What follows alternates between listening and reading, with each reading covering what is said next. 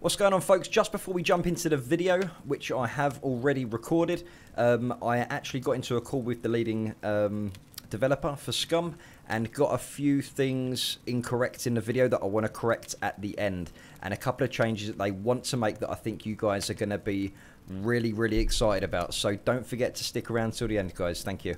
What's going on, folks, and welcome to another Scum video. I hope you're all doing well. Thank you very much for your ongoing support. Always appreciated, so thank you very much, guys. Now, I'm hoping to give you guys a better understanding about how the flag system works. Now, if there's any update to this, obviously there will be a video posted.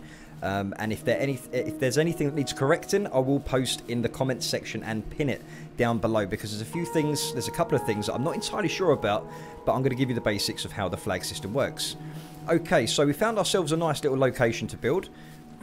Now, what we're going to do, because there's some really cool things here you guys really need to know.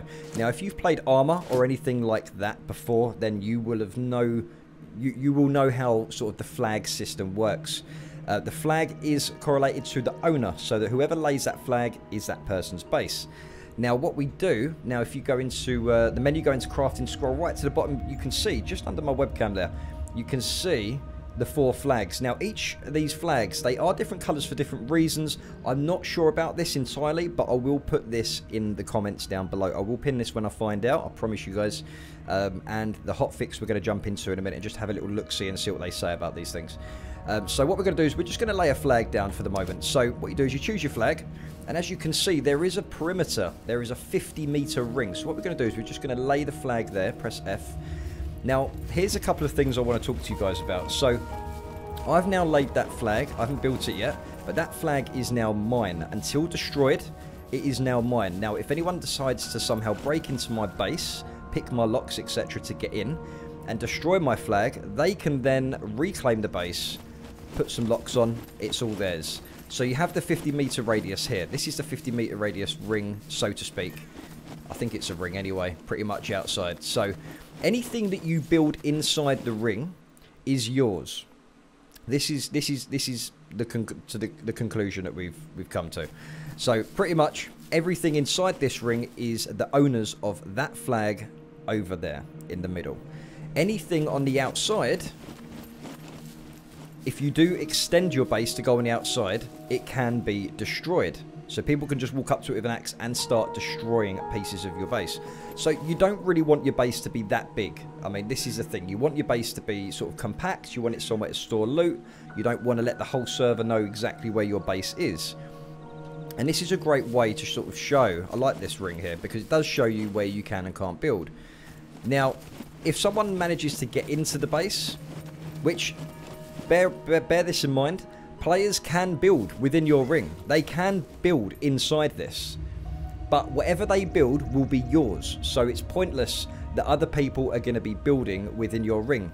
And the thing is as well, is because you're the owner of the flag, if anyone decides to want to start blocking your doorway with stuff like that, which I'm guessing they can still do, you can just destroy it because you have got that flag there. Anything within a 50-meter radius is yours. So if someone tries to troll you by building a wall, you can just destroy it. So hopefully that will deter people from being douchebags. Now what we're going to do, we're going to start building this. So you need 10 scrap, you need 10 rags, you need 2 bolts, and you need a toolbox. So let's start putting this. Hopefully I've got enough stuff. Okay, we need 3 more scrap. So if I just go here, let's just spawn the scrap in, just 3 more scrap, because obviously I am doing it on single player here. So we just spawn 3 more of them. Hopefully we can get that in now. Okay, I'm going to have to pick these up first. So let's complete the flag, shall we? Right, there we go. So, no, I don't want to destroy it. So obviously you can destroy it by holding F over it as well. So you have to try and remember where that 50-meter radius is. You see, now this is great because the whole flag system will deter other people from building in your area. So if anyone, like I just said, if anyone builds within your 50-meter ring that you've got around your flag, that is going to be yours if they build inside. So it's pointless that other people are going to build near a base. They're going to want to go and find their own location on the map somewhere else. And as I said before, if they do try to troll you by building something like a wall in front of your door, you can simply just destroy it, because you can destroy anything within that 50-meter ring. But if you build out of it, that can be destroyed easily. So there's no point building outside the ring unless you place multiple flags as well. there is a time, I think it's 4 weeks. Is it 4 weeks when everything is fully degraded? So within that time, you do need to make sure to keep your base sort of, keep the upkeep of all of your buildings, like the wood, the planks, logs, and all that shit as well. So you need to make sure to keep all that done. Now, obviously, once I've got my flag here, if someone does break in through your locks on your base, and they do destroy your flag, so you want to keep your flag protected. You want that really right in the center, and just have it really well kept, because if someone just goes up to it and then they just see your flag there and destroy it like this, they can then take over your base, which you don't want to do. Let's go and check out the hotfix and the QOL editions. We'll have a quick look at that and see what they say about this stuff. Okay, so this is the actual hotfix. The link is in the description below if you guys want to go through it. I'm not going to go through everything here, but there is a few things that have changed, and they have changed for the better. Let's just have a look here. Let's just see what they've said. Fixed female skeletal body parts and bra. There's little things like that. It's the little things that make the biggest difference. Adjusted bow 3 and 5 pin sights to 200 grams weight. Corrected animations for anticipate draw montage, and a load of other things there. Fixed crashes relating to weapon attachments. Improvised toolboxes now require nails and bolts for crafting. Before, only one of those was needed. So the QOL editions, quality of life. There's some pretty cool things here. So they've done some small optimizations from the client side. Animals won't try to attack the player if he's in or on a vehicle. Players won't take melee damage if inside the vehicle. Increased base render distance to 1,000 meters. So you can now see a base within a 1,000 meter radius. So if you want to try and go for those 1,000 meter headshots while someone's doing a base, then you've got the opportunity. Disabled building platforms on other players' walls. So stuff like this, you can't go and build something on someone else's wall to try and get into their base. So you can't do this. So even though you can build within someone's ring, you can't build platforms on other players' walls. So they've really sort of mixed and matched how these things work to try and make it the best they can for the player building his or her base. The large toolbox rarity decreased from common to uncommon. Small toolbox rarity decreased from abundant to common. So it was quite hard to find them. Increased the base element full decay time to 4 weeks. So I was right, it is 4 weeks. So if you build a whole base, if you don't upkeep it, within 4 weeks, everything will be gone. New 10 songs on the radio. That's pretty cool. Can't gain experience or fame points inside safe zones now. Let's go down to there should be here we go. The base building stuff's here. Weapon durability no longer influences its attack damage. Handles and blades of sharp weapons now have the same armor penetration values to balance out the melee fighting experience.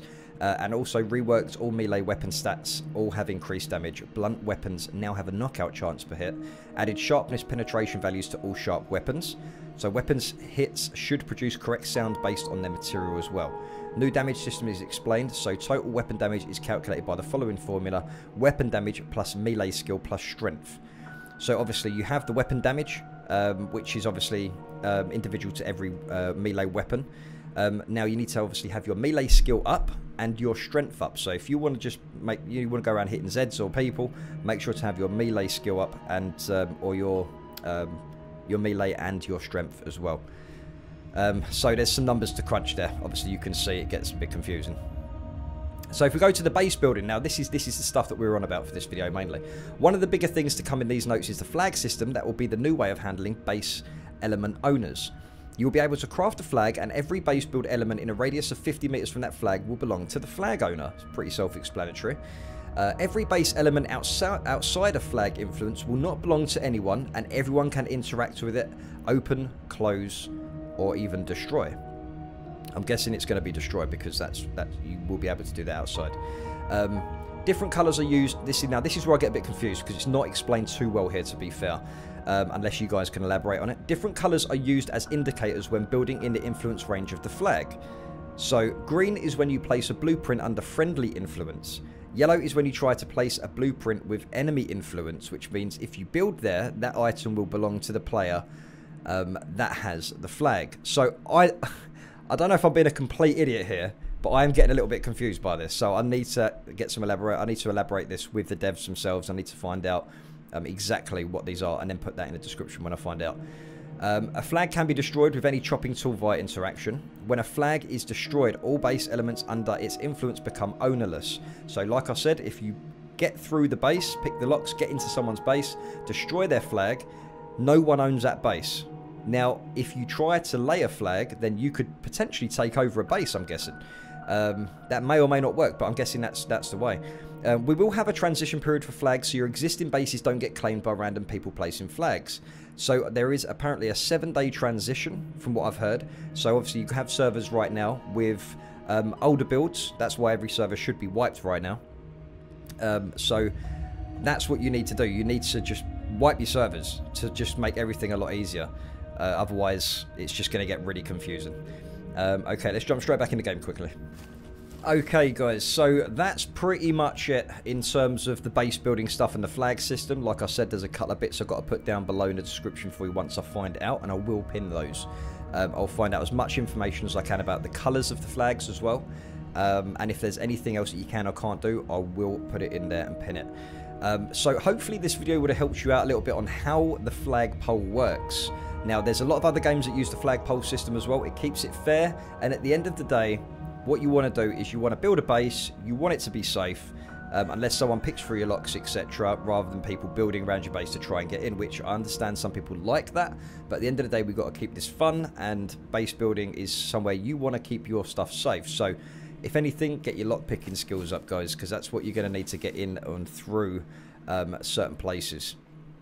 Or you could be very, very cheeky and not have a door, and just build a wall, destroy it, and rebuild it every time you go in or out of it. But that is going to be a bit time-consuming, to be fair. Now, as I said, link is in the description to this update. I hope you guys did enjoy the video. If you did, please give us a subscribe. Maybe hit a thumbs up for me. Would really appreciate that. And leave a comment, and let's get a discussion going on the base building stuff. Because this is the first iteration of base building. There's been a few hot fixes, and they have fixed this stuff pretty quick. Lever, one of the top devs, he's the leading... he's the co-founder and leading technical director for Scum at Gamepires. He was working 18 hours yesterday.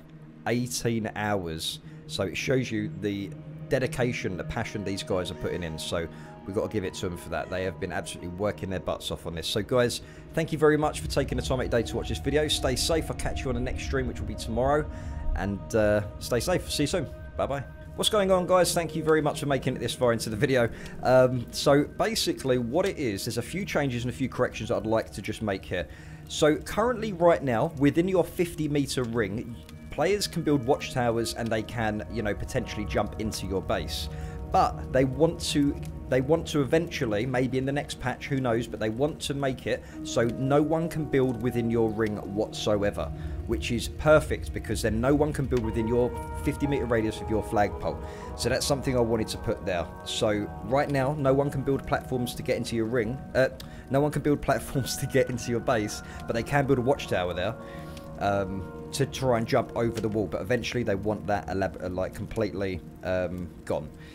What else was it? So currently right now, if someone breaks into your base via the locks, this is a bug that Lever just said he's going to get fixed ASAP. You can go up to the window and destroy the boxes through the cabin window, but they're going to make sure that you can't do that at all whatsoever. So at the moment, until that fix comes in, just build some logs, etc. up to the window. And another correction is you can't currently take a base over. And with the red, green, yellow, white flags, right now, they technically all do the same thing. They don't actually have a difference in each of the flags. They haven't set it out yet. They've tried to explain it, but I did say to him, is it the same for each flag and does the same thing? So right now, it's yes. Each flag will just give you a 50-meter radius. There we go, guys. Have a great day. Stay safe, and I'll catch you in the next one. Peace out.